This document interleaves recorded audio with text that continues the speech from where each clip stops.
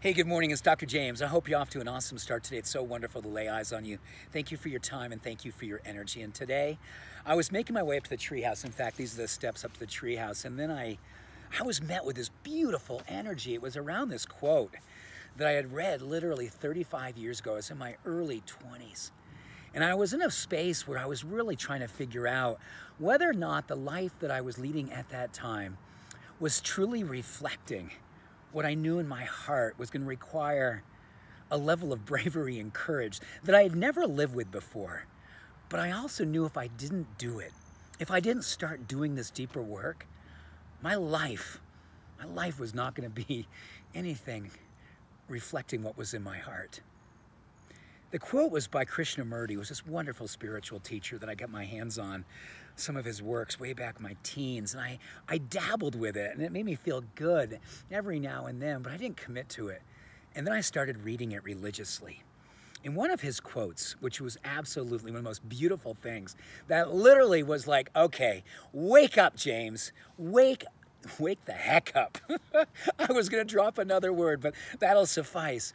The quote was, "It is no mark of health and well-being to give yourself permission to align with a profoundly sick society.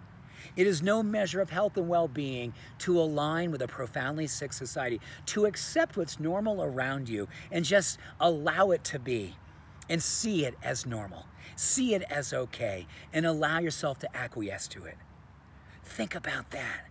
Think about that as you go out in the world today and you say to yourself, you know, I'm just going to allow some of the stuff that's dark and mean and divisive, the stuff that I know hurts my heart, but I just kind of allow it.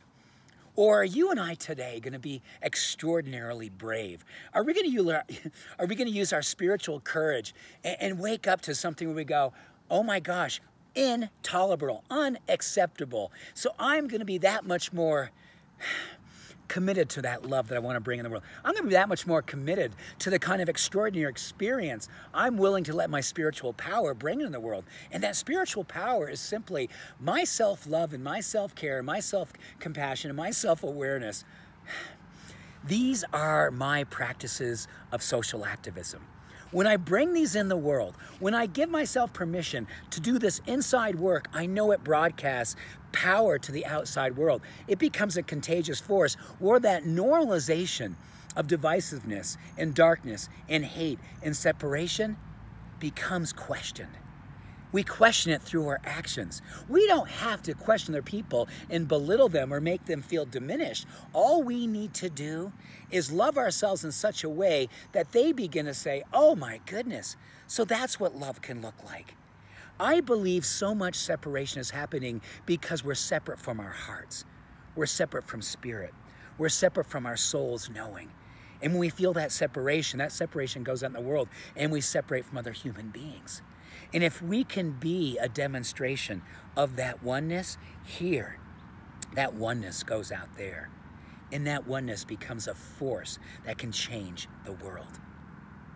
Our great work can be the great work of loving and accepting ourselves at such a deep level that that energy becomes a beacon of hope, a beacon of possibility that literally emanates out in the world. In your beautiful demonstration of not allowing yourself to align with what is profoundly sick outside because you've healed what's inside. And then we begin to heal what's all around us. The great work of our life. Is there anything better than that? To love yourself so deeply, to be so connected with your heart's knowing, to be so at one with spiritual energy, power, and light, that it literally becomes an unfair advantage over the normalization of the separation that we're seeing all around us. And oneness is revealed once again in us, as us, and mostly all around us. Much love, many blessings on your journey. Be courageous, be brave. It's who you are. It's who you came here to be. Much love. Bye for now.